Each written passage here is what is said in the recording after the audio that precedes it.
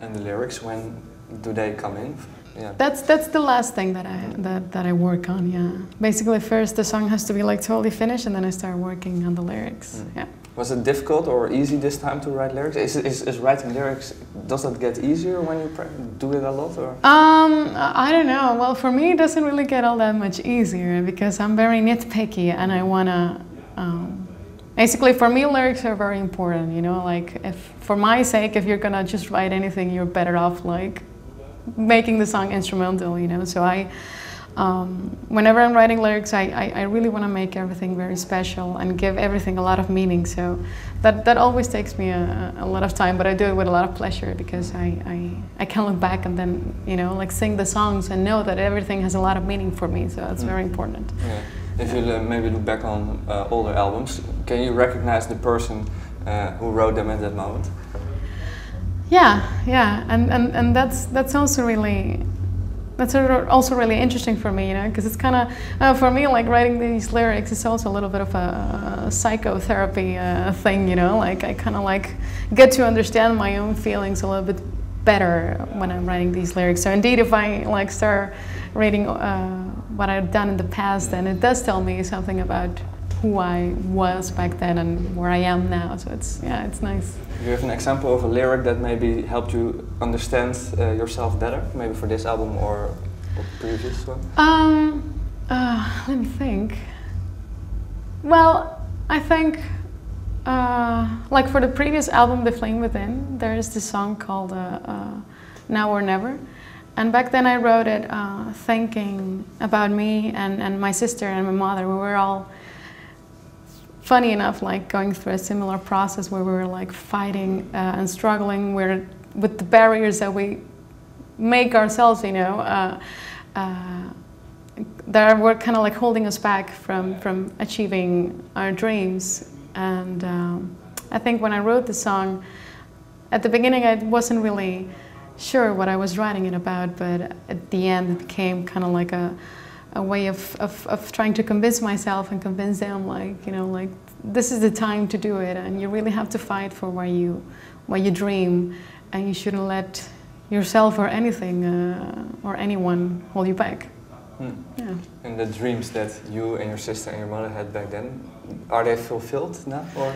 Actually, yeah. I mean, well, I'm here, you know, like releasing a new album and making the music that I love, and with these wonderful guys, and so that's going really well. And my sister is doing musical theater back in Mexico, which is what she really wanted to do like forever.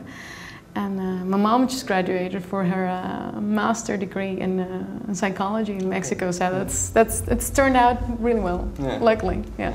Your boyfriend, is he also a musician? Or? Yeah, he's actually Johan, the bass player. Oh, Johan, is yeah. Oh, okay, yeah. Being a musician, you did some, you played a lot of violin in the past, and it's also in this band, but do you still have the feeling that there is still enough to improve yourself in a musical way? Yeah, of course. I'm really convinced that that's something that you should never stop doing. I think there's always, indeed, like a lot of space to keep growing, and at the moment that you stop growing, you're just basically like going backwards, you know. So it's really important for me. That's why to this day I'm still taking singing lessons, and I try to like improve everything that I do, like also with songwriting and everything. There's still always a lot to learn, you know, like from theory and from people. So yeah, that's definitely very important. How do, for example, classical influences find its way into the music of Stream of Passion, do you think? Well, yeah, that's something that I think just happens also really naturally, because I do have a little bit of a classical background, you know, because of my music lessons when I was really young. So yeah, the progressions and the melodies are kind of like also a little bit oriented that way from time to time. So I think, yeah, that's the pretty thing about just letting everything happen naturally, that you'll just like, you know, throw out that combination of influence that you have in you and just let it be in the music that you make. So that's nice.